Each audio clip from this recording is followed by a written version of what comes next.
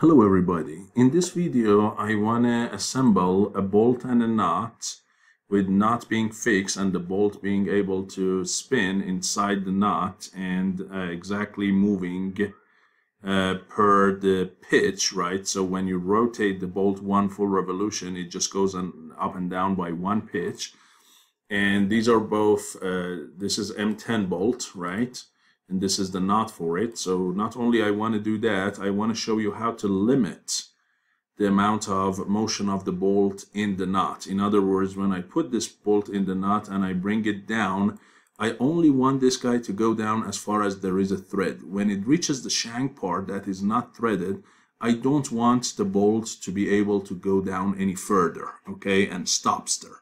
So how can I do that? Well, here, the first thing I need to do is first make sure that the shaft and the thread of the bolt and the thread of the knot are concentric. So for that, I bring the temporary axes and I select them like that, and I force them to be coincident. This way now they are concentric, so now clearly the bolt can go only up and down along the axis. And this is the first step, but of course it's not enough because now I need the motion to be proper, right? So the next thing I need to do is to apply the screw constraint. So I go back here and under mechanical I use the screw constraint, and it says what is it that you want to do. I say I want to control the distance per revolution, and it says how much is it, and in this case it's 1.5 millimeter, which is the pitch of these threads, and it says between what two entities, and here I use this shaft and I use a portion of this top circle here, and that should get the job done for me. So let's go ahead and select the portion of this arcs, and let's see if I can grab that. Need to be on the top. There we go. So now this should work, okay? And here let me change my units to mils. So this screw constraint here, it should work. Just make sure again this guy is 1.5 mil, so it's equal to the pitch of this thread. So now if I rotate, you see that it is going down and I cannot freely move it up and down. So now the rotary motion and the linear motion, they depend on each other. And still it's not enough. Right now you might have interference between the components, and you might say, how come? So here I would go ahead and do a section view and show you that you might have interference, or actually you don't need a section view. You can just go to evaluate and click on the interference detection and see if there is interference, and you might be surprised that there is. Okay, so here you see there is interference. Okay, because although the motion is right, but the threads are not exactly placed in the right location, and you can see that if you do a section view, which I'm going to show you right now. So to do a nice section view, what I did is I applied a coincident constraint between these two surfaces, so I can cut them exactly in the same relative orientation. Now I do a section view and cut them exactly in the middle, and now if I look at this direction, look here, as you can see the teeth are penetrating.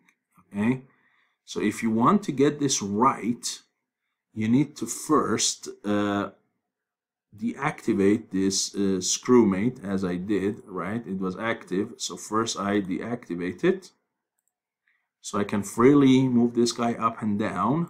Okay, and then I put it right where the teeth have no interference, something like that. Look, there is gap between them, and I recalculate interference, make sure it says no interference, like that. Now that there is no interference, I can reactivate my screw constraint.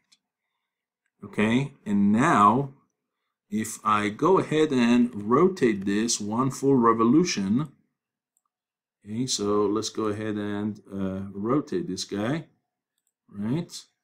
You'll see that.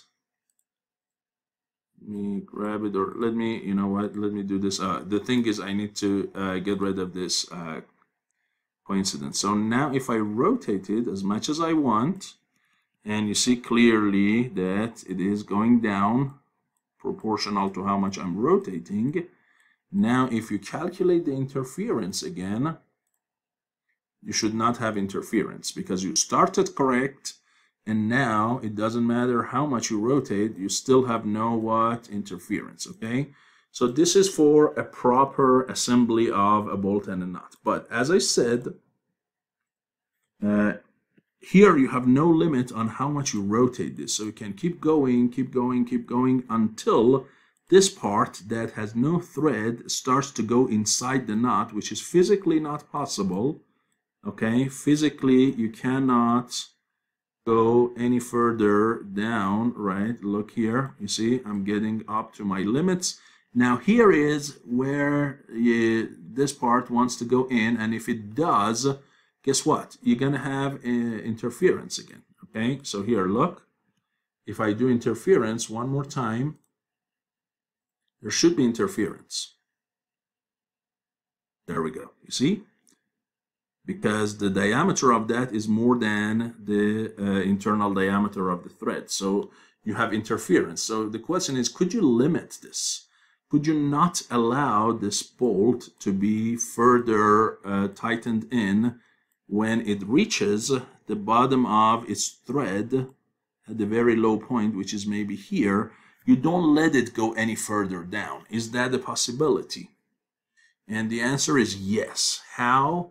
For that, we need to add another constraint, which is the offset between this one and this one, okay? We can do that. So right now, let's say this is the lowest that I want to go, or maybe I rotate it a little bit more and get to the lowest point that I want to go, which maybe is here. So now I can measure this distance, which is between here and here, and you see it's like 26 mil or something like that, huh? So I don't want this distance to be any shorter than 26 mils, so I go to assembly and select these two faces, and I use a distance, right? I use a distance, and the question is, this distance that is like at 26 mil, is there any way for me to get a limit for this? Can I provide a limit on that 26 mil? So clearly it's not here under the standard made, because all you can do here is to provide a fixed offset. But if you go under advanced mates, there is this command here which allows you to provide a variable distance, you see? And here it can provide a variable angle. So these are advanced mates.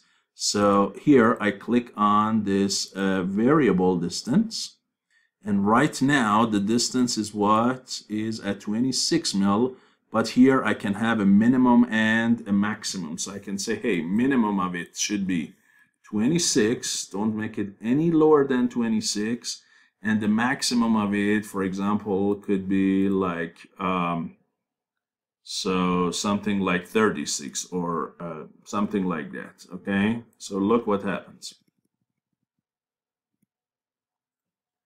So I okay that, right? So I added a limit. Now let's try to rotate this, see what happens. So here we try to rotate it. Okay.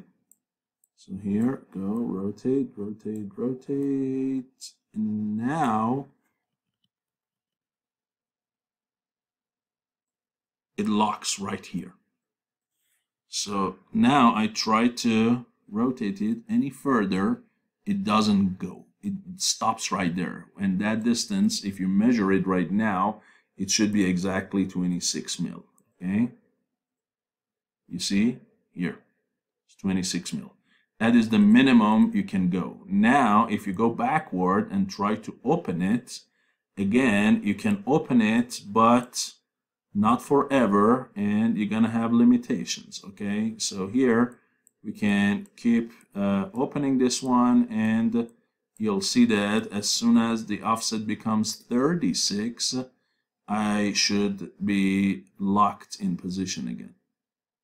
So here you see I can still open, and once it goes to 36, which I'm getting almost at it, because right now I can evaluate this again, and you see right now I'm 35.9. There we go. So I'm there, and there we go. Locked. See, here I cannot go up anymore, and this is almost what when this one is out of the thread. Now here this knot is a little bit thicker, so I might need to allow it a little bit more than 36, maybe up to 40 mils or something, but that's it basically. I cannot go any further than that, and it will lock itself. So here I can go a little bit more, but once I reach 40, it is going to lock itself. There we go. Here, you see, it locked again. And look here, we grab an edge and try to rotate it. You see, it's locked. So I cannot go any further than that. And this is where it goes to 40, and look, right now it stopped. And again, if you measure this distance now, should be 40. There we go. So here we can limit how much is the offset between these two instead of giving it a fixed number. So now this is a really good assembly of bolt and nut with motion limitations, with no interference, and this is a perfect, I would call, assembly in this case. If you don't want the bolt to go and have interference, and if you don't want it to get out of the knot completely. So hopefully it was useful to you. I'll see you in the next lecture. Thank you.